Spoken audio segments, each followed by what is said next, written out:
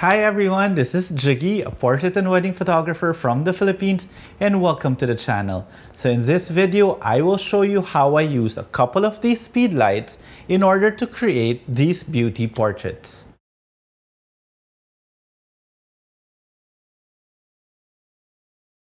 So before anything else, if you guys haven't subscribed to the channel and are looking to improve your photography skills or your off-camera flash skills, then this channel may be for you. So you might want to consider subscribing, and while you're at it, click that notification bell so that you get notified every time I upload lighting tutorials such as this, which I do every 3 to 5 days. So today we are actually combining two previous videos. Normally I just shoot with one light to make it simpler for everybody to be able to follow and understand, but I think it's time for us to go into a more complicated type of lighting setup. That's why today we are using two speed lights. But if you want to see how this setup turned out, I will leave a link in the description below. And if you want to see how this one light also served as my main light, again, I will leave another link in the description below. Okay, so as I said, we are going to be creating a beauty portrait using just two speed lights. So what do we have here? This is basically a Phottix Premium 85 reflective umbrella with a sock diffuser in front. And I have here mounted this one. This is the MagMod Mag shoe. Now, this serves as your flash mount and umbrella holder at the same time. It goes like this. It goes on your flash. This is basically a cold shoe. And one thing I really like about this MagMod Mag shoe is that it's basically a pistol grip. So the moment you depress this button, you can now tilt the flash the way you want the direction of the light to go. So let me mount this flash here. Then we have here as our background light a 36 by 48 softbox by Phottix, mounted to a light stand using this one. This is the Phottix Cerberus. The Phottix Cerberus now is another type of flash mount similar to that of the Mag shoe, except that this one has a Bowens mount in front, which allows me now to attach modifiers like this that have Bowens mount on it. Okay, now this one will go this way. This will serve as our main light. This will serve as our background light. We also have here the 5-in-1 reflector, and basically today we are using the silver side because I want it to be a bit more specular, and we'll put it this way. Okay, now we go on to my camera. So that camera that I'm using is my Sony A7R Mark IV, and my lens is the 85mm 1.4 GM. Now the reason why I'm using the 85mm 1.4 GM is because I'm doing some tight portraits today, because it is a beauty shot, and the 85mm for me is the perfect focal length for me to be able to capture that without any distortion. Now, as I said earlier, I have two flash units here and one behind the subject, which is serving as my background light. And they are both being controlled remotely using this one. This is a Sony WRC-1M. And the reason why I like shooting with my Sony flash is because I am able to control all my flash settings within the in-menu system of my camera. So the first thing that we're going to do now before we call in my model is that we will set our ambient light exposure. So by doing that, what we're going to do right now is we're going to remove all existing ambient light. So let me turn on my live view effects.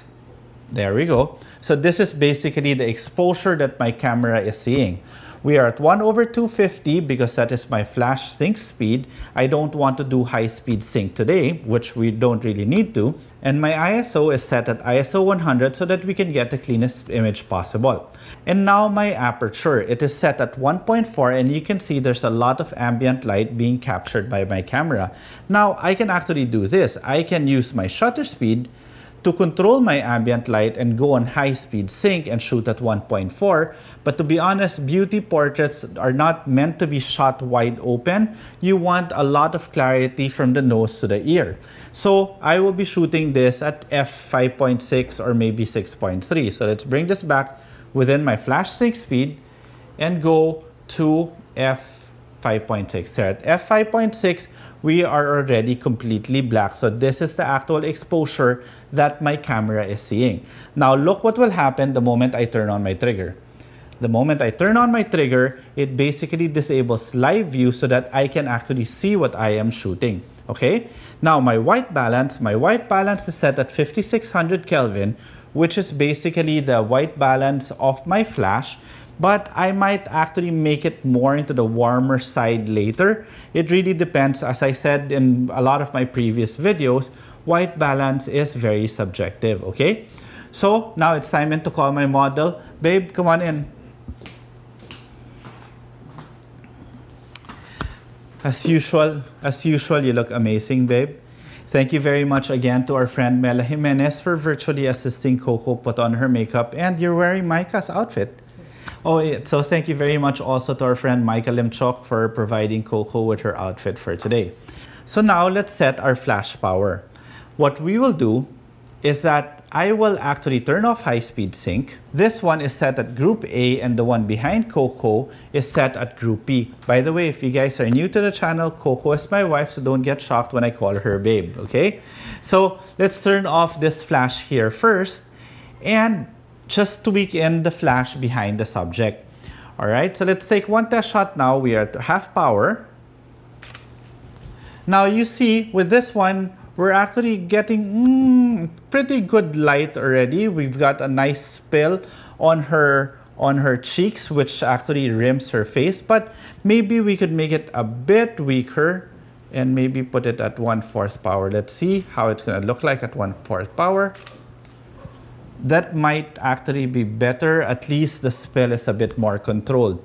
Now with that one, let's turn off group B and turn on group A and see how this light will look like. It's set at 1/2 power now. This is actually pretty interesting. I like it already as is, but it might be a tad overexposed, so maybe I'll just bring it down about 2/3 stop. Nope, 1/3 stop. That's why I don't use a light meter anymore. I trust my eye better than a light meter. There, I like that already. So now, let's turn on the background light and see how they mix together. And there we go. Beautiful, beautiful shot already. I like it, it's beautiful. So I think my white balance is correct already at 5600 Kelvin, though I always like shooting portraits to be on the warmer side because it gives a warmer feel to the image. So I will actually bring it maybe to 6300 Kelvin. And let's take a test shot. There. I think I like this one better. All right, beautiful. Okay, babe, can you lean towards your right side? Very nice. And then chin towards me. Eyes straight to camera. Very nice. Oh, beautiful. Love it. I love it. It's a beautiful portrait already. As is, it's a beautiful beauty portrait. Can you extend your chin a bit? Extend your neck. Yeah, there. And then look at me. Very nice. Very nice.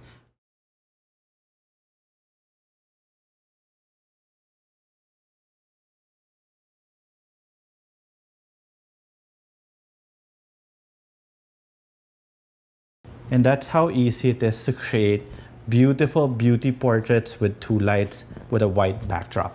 Now, let's do something different. Maybe we can experiment and make this black. I have here just a standard illustration board, and what we're gonna do is we're gonna cover the light from behind Coco, there, and let this light here and here spill and create that nice rim light on her, and let's see how this one will turn out. Oh, very nice, babe. Now, with this one, since we covered a lot of the light, we can actually make the background stronger. Maybe we'll put it on full power. Very nice. So that's how we do two light beauty portraits. So we had a Sony Speedlight here, the F60RM, with a Phottix Premium 85 reflective umbrella with a sock diffuser. Then we just had a standard 5-in-1 reflector here with a silver side. Then we had a 36 by 48 rectangular softbox from Phottix also behind Coco, and we were able to actually create two types of images, one with a black background and one with a white background.